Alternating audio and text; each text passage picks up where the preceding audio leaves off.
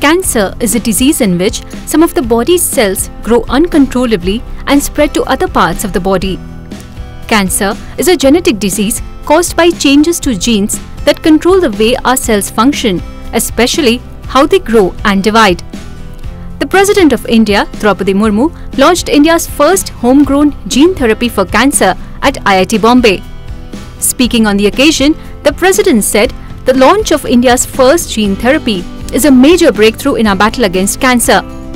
As this line of treatment, named CAR-T cell therapy, is accessible and affordable, it provides a new hope for the entire humankind. She expressed confidence that it will be successful in giving new hopes to countless cancer patients. Cell therapy is accessible and affordable. It provides a new hope for the whole of humankind. I am sure it will be successful in giving new lives to countless patients. Everyone associated with this humanistic initiative deserves congratulations. CAR-T cell therapy or chimeric antigen receptor T cell therapy is a form of immunotherapy and gene therapy.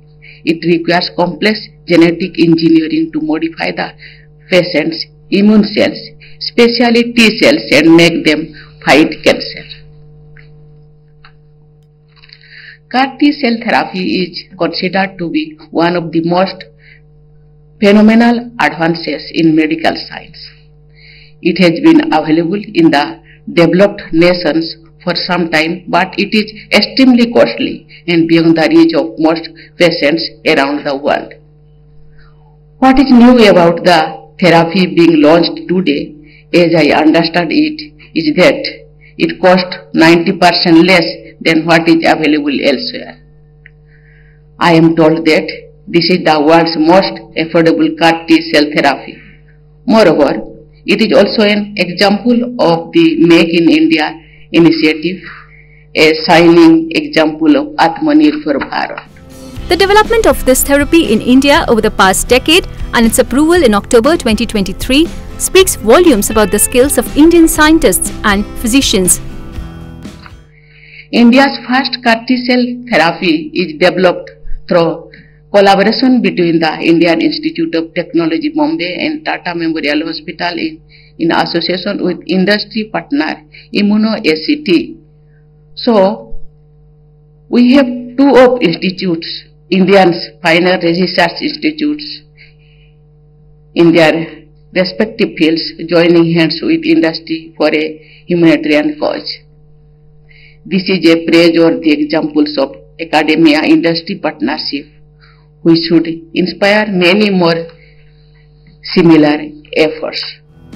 Since the beginning of civilization, we have made unbelievable progress in various walks of life. In recent centuries, science has helped us treat a variety of diseases. There used to be many life-threatening diseases earlier that have been wiped out and forgotten now. There used to be many life-threatening elements that have been wiped out and forgotten now. Cancer, however, remains one of those complications that remind us of our limits. It has claimed a large number of lives around the world. In India, 14.6 lakh people succumbed to it in 2022, and the number is likely to rise to 15.7 lakh by 2025. We can only imagine the pain and suffering of so many patients and their families.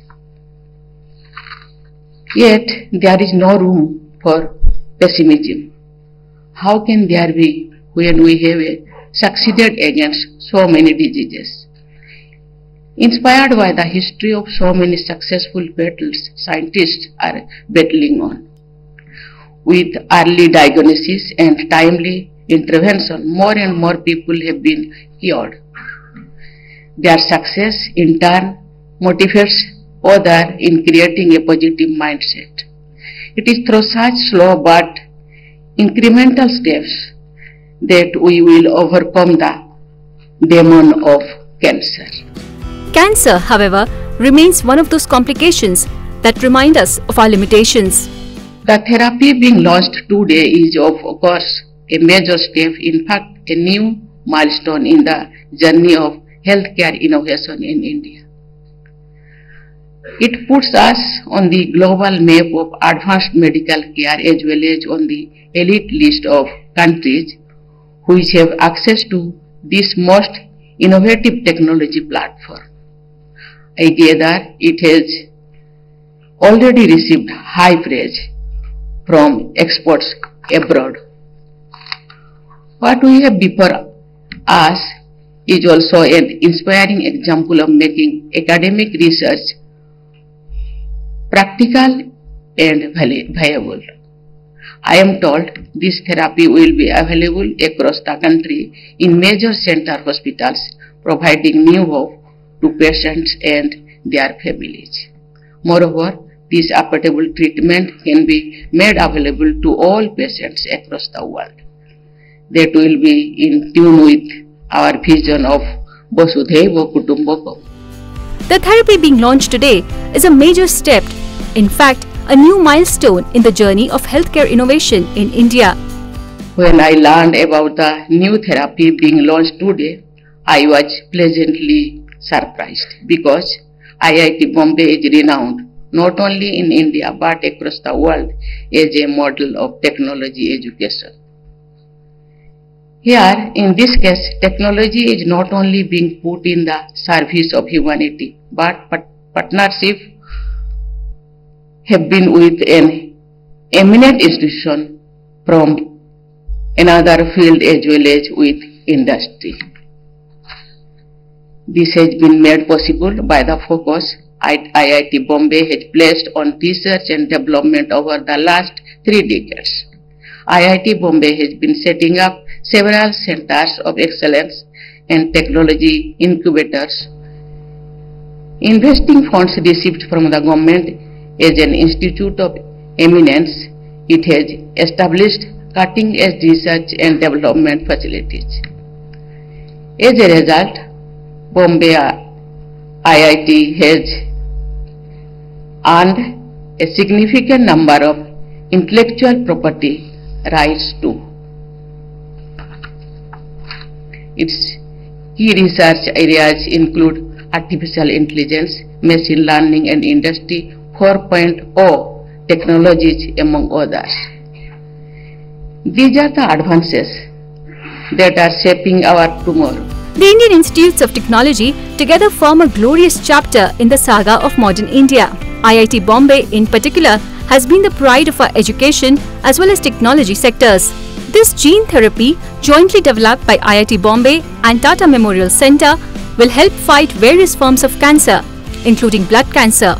India has the second highest number of cancer patients in Asia. Scientists have expressed hope that development of this therapy will prove to be a boon for cancer patients. Medical treatment for cancer is likely to become cheaper by adopting this technique. Cancer also remains one of the biggest causes of mortality worldwide, due to which health experts regularly alert the public about its concerns.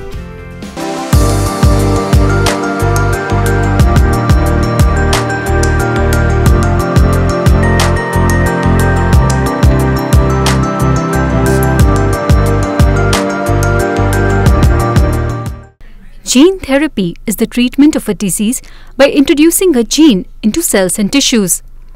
Gene therapy is a way to fix a genetic problem at its source. By adding a corrected copy of a defective gene, gene therapy promises to help diseased tissues and organs to work properly. This approach is different from traditional drug-based approaches, which treat symptoms but not the underlying genetic problems. The primary function of gene therapy includes replacing or inactivating the genes that are responsible for causing a disease. In many cases, gene therapy could also be used to introduce new genes that are capable of fighting against a specific condition in the body. With gene therapy, doctors can help deliver a healthy copy of a gene to cells inside the body. Gene therapy is the replacement of mutated genes with healthy ones by delivering a gene through viral vectors. This may replace a damaged or deactivated gene or introduce new genes for patients who are suffering from genetic disorders. Viral vectors act like a carrier, transporting healthy genes into cells. Most carriers are modified viruses that do not cause illness. There are also certain types of bacteria and circular DNA molecules called plasmids. Additional methods to pack and deliver genetic material, such as nanoparticles, lipid-containing packets of enzymes called liposomes, and electric currents are all actively being researched. Gene therapy can be a viable option for the disease for which no other reliable treatment is available. The number of injections required for treatment is comparatively low and costs significantly less than the conventional alternatives. Conditions treated once by gene therapy are remedied for life. One of the major benefits of gene therapy is that the removal of problematic genes from the body of future parents removes any chances of their baby being born with the same condition. As time progresses and the technology gets more advanced, gene therapy is becoming more effective and safe to use. Normal DNA can be transferred into a person's cells by a variety of methods. One method for this is to use viruses, because some viruses have the ability to insert their genetic material into human DNA. Normal DNA is inserted into the virus through a chemical reaction, which then infects the person's cells, transmitting the DNA into the nucleus of those cells. One of the concerns regarding insertion using a virus is the potential reactions to the virus similar to an infection.